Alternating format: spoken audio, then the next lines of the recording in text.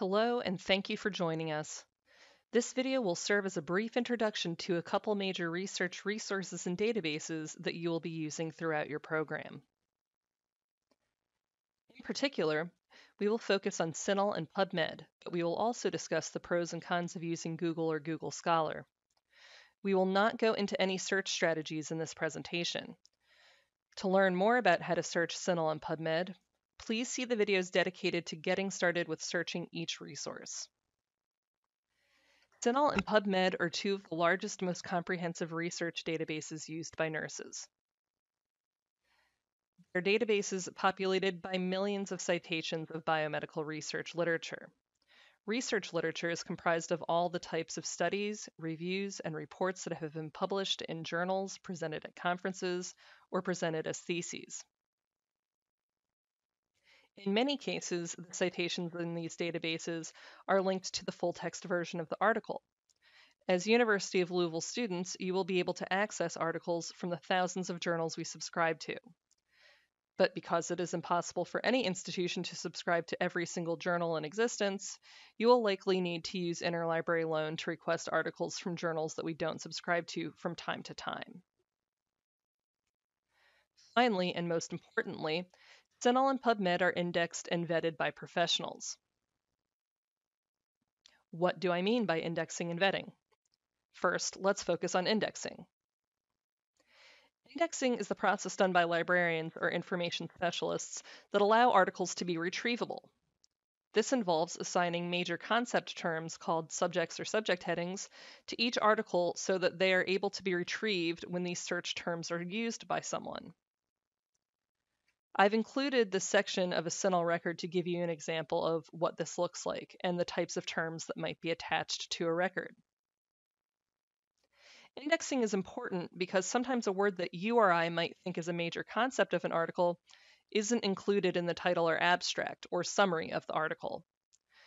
The title and abstract are the main parts of an article that get searched in a database or by search engines like Google or Yahoo. Let me give you an example to show you how important indexing is.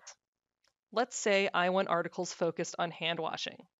So I use Google or another basic non-indexed search engine to search for the term hand washing. Because the search engine is not indexed, I would miss out on articles that don't use the words hand washing, but might use words like hand hygiene or hand disinfection or hand sanitization in the titles and abstracts. This could exclude massive amounts of information, including comprehensive practice guidelines or systematic reviews, meta-analyses that cover the broad topic of hand hygiene, but also include important sections on hand washing. As a result, I'd have run the risk of missing out on a lot of useful information. I'd also be worried that the results I got wouldn't be as reliable, which brings us to vetting.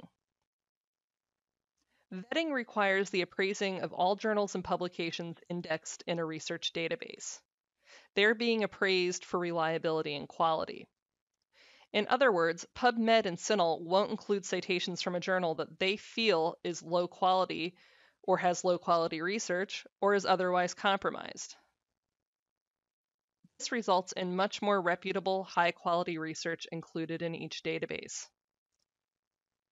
Predatory journals are non-peer-reviewed publications that often require you to pay to publish in them, and they also involve little to no editorial process. You should never ever pay a journal to publish your work. Reputable journals are peer-reviewed, meaning other professionals in your field will view your work to determine its validity. Also, any reputable journal should allow free article submissions because that journal will be sustained by the subscriptions that are generated by publishing quality research. Sometimes predatory journals are so poorly reviewed that they will publish literally anything that is sent to them, which means they sometimes reach full-on absurdity. My favorite example is a neuroscientist who wanted to see if he could get this paper published. It is on the clinical relevance of midichlorians, and for all you non-Star Wars fans, midichlorians are the mystical entities that give Jedi Knights their powers in the Force. This paper was riddled with references to Jedi, lightsabers, and often included movie quotes as total non sequiturs just shoved into paragraphs. Authors cited in the reference section included characters like Obi-Wan Kenobi and Luke Skywalker. Boba Fett and Han Solo also make an appearance. In short, the paper was designed to be as absurd as possible, to the point that a middle schooler could probably tell there was something seriously wrong here. And yet, it was published in 4 separate journals. The point of this long and unnecessarily nerdy story is to illustrate that these kinds of articles and journals would not be found in CINAHL or PubMed because they are vetted, but they would absolutely come up in a Google, Yahoo, or Bing search. And I'm not saying this to rag on Google either.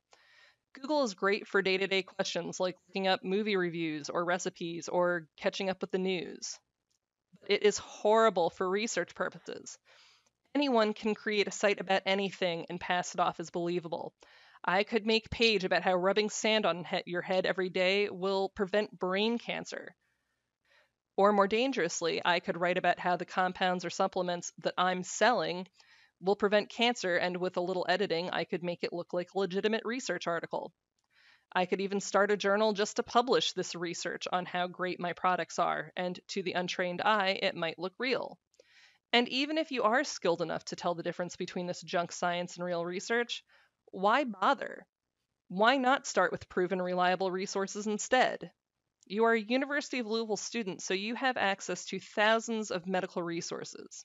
Don't waste your time digging through junk papers and advertisements and product pages and personal blogs when you can get right into the good stuff with CINAHL or PubMed. One caveat regarding Google. There is a product called Google Scholar that can be useful only when you're really, really stuck.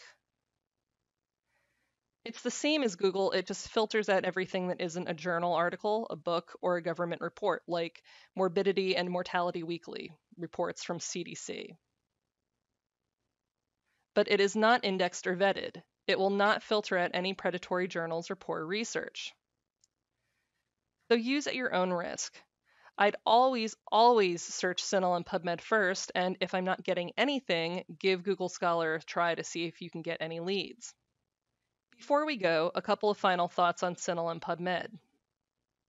No database is entirely comprehensive.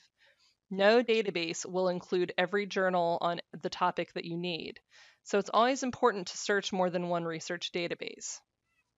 Second, they have different target audiences. CINAHL was made by nurses for nurses and allied health professionals, so everything included in CINAHL will focus specifically on these fields. PubMed focuses on all of biomedicine, including veterinary science, surgical specialties, food science, and more. As the largest biomedical database in the world, it does have a large collecting of nursing journals indexed, so it still fits your needs. Both databases have a lot of overlap in their indexed journals, but they also have some that the other doesn't have. For instance, PubMed has very few journals on infusion and intravenous nursing. That's too specific for PubMed. CINAHL, on the other hand, has a few more, like the Journal of Infusion Nursing, because it is a nurse-focused database. If I only searched PubMed, I would have missed many articles on infusion nursing that would have been available in CINAHL. Now that you have an idea of what CINAHL and PubMed are, it's time to learn how to search them. Please take a look at my next videos on getting started with searching CINAHL and getting started with searching PubMed. If you have any questions about anything discussed during this video or any other library resource or service, please feel free to contact me anytime.